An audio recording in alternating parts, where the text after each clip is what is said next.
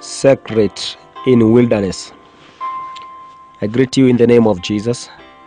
I want to teach you about secret. There is revelation of what happens when we are in wilderness. That is what we want to learn today. Secret of wilderness. Most powerful encounters of the bride of Christ at the wilderness.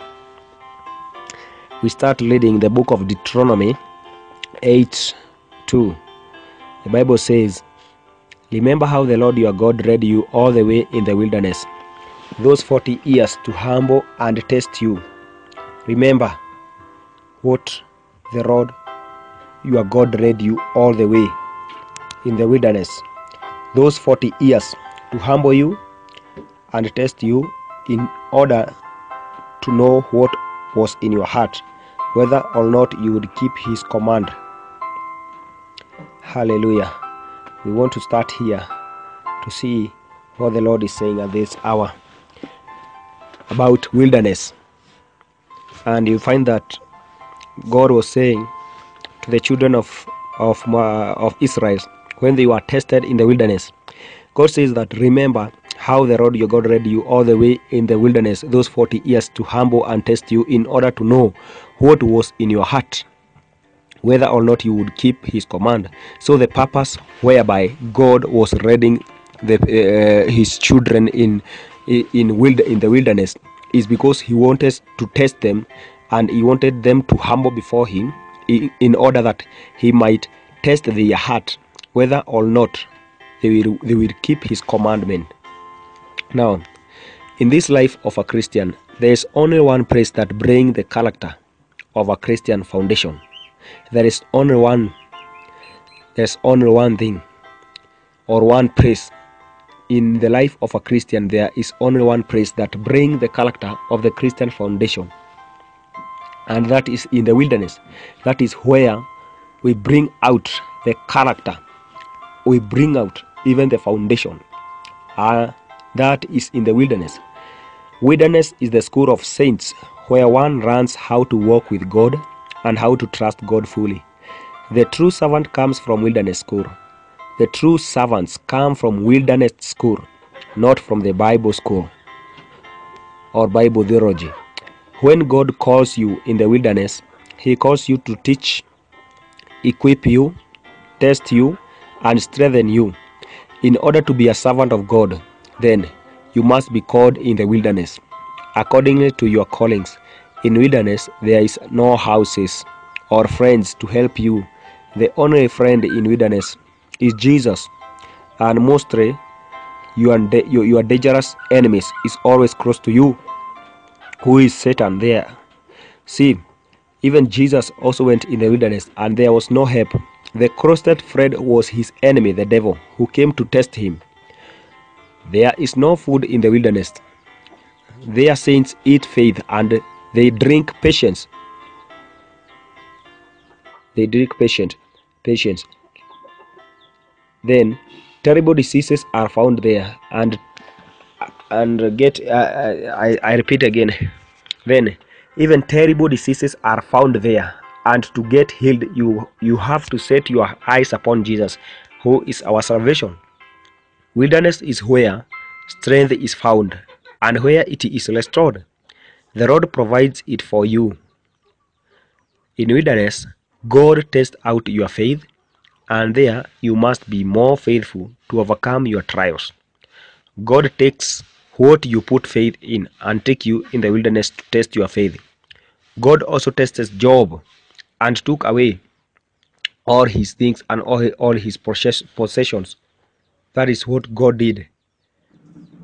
Job, God also tested Job and took away all his riches, health, and family because of testing his faithfulness. You must be more trustworthy where you are in wilderness. Where you are in wilderness, you must be more trustworthy. You must be more trustworthy where you are in wilderness. You trust only God and you seek only God's help. In wilderness is where God blesses or curses you. Remember the Israel in the wilderness. God cursed many of them and they died there when they disobeyed God. They refuse to trust upon God and to wait upon God. In wilderness is where God uplifts you and gives you the mantle of your position after enduring and overcoming all the trials and standing in the truth. In wilderness is where God uplifts you and gives you the mantle of your position after enduring and overcoming all the trials and standing in the truth. Before the mantle, there must be trials and challenges, but those who endure to stand for truth at the end will be saved. After overcoming and trusting upon God in the wilderness, God gives you a sign of victory, and that's when you see the glory of God. That is when you see the glory of God. After overcoming and trusting upon God in the wilderness, then that is when you see a sign of victory, and that is when you see the glory of God. The healing process now can begin even can begin to happen, and now you can begin even to be strengthened and to be restored your strength like an eagle. Many people want to serve the Lord, but they hate to hear about wilderness.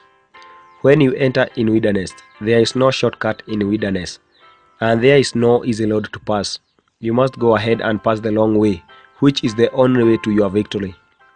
You must be careful and be ignorant to the voices in the wilderness. They bring deception which traps you and enslaves you.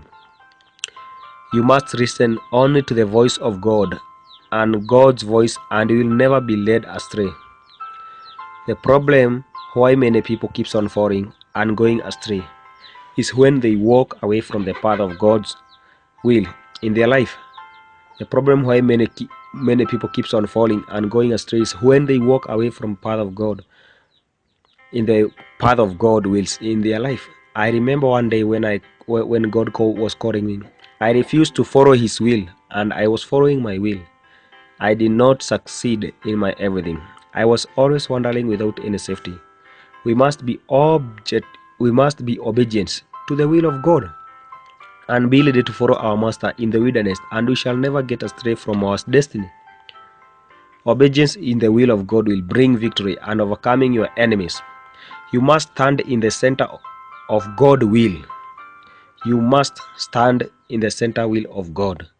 Don't stand in your will, but stand in God's will. Ask yourself today, are you in God's will or are you in your will? Be in His will and He will protect you. When you stand in your position and in His will, then God will provide you in His will, and you will never lack or faint in His will.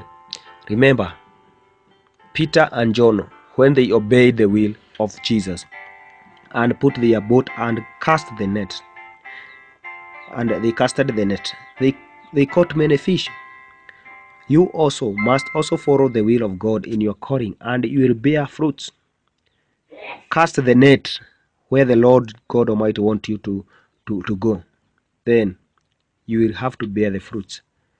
Living in the will of God is seeking His kingdom and living in the presence of God each and every day, following the word of God.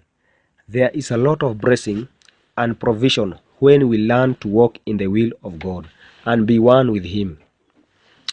I want to finish in the book of John 15, verse 4. Remain united to me, and I remain united to you. A branch cannot bear fruit by itself. It can do so only if it remains in the vine. In the same way, you cannot bear fruits unless you remain in me. James 1, 2-4. Faith and wisdom. Then, my friends, consider yourself fortunate or happy when all kind of trials come your way. For you know that when your faith succeeds in facing such trials, the result is the ability to endure. The results in the ability to endure. Make sure that your endurance carries you all the way without failing, so that you may be perfect and complete, lacking nothing. So, may God prepare you in this wilderness, because this is the hour that many are being purified in the wilderness, and that is the most sacred of wisdom of wilderness. Most powerful encounters of the bride of Christ at the wilderness. May God bless you and give you strength as you continue to follow the way of the Lord in the wilderness. Shalom.